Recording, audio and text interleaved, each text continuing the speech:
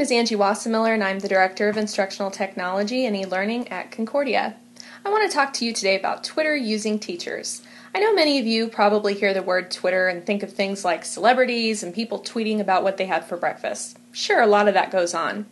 But did you know that there are also thousands of educators using Twitter to network, share ideas, and exchange resources?